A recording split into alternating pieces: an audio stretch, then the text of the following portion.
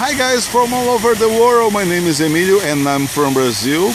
I'm here in Santos and this is the sculpture of the surfer. It's amazing because the effect of the waves, of the fountains, it's very nice.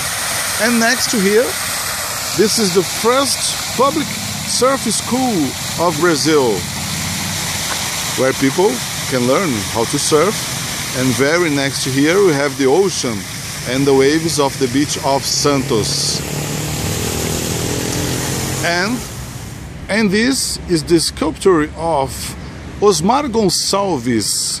He was the pioneer that introduced the surf in Brazil. In 1937, he was reading the magazine Popular Mechanics, so he saw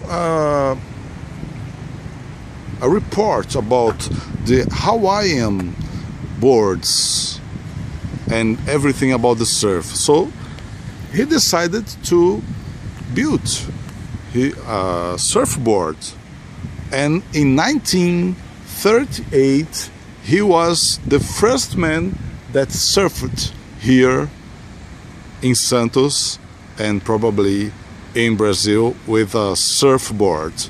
So it's very important for the surf history here in Brazil.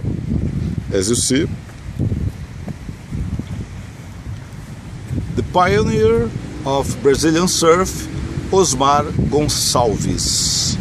Okay, fantastic.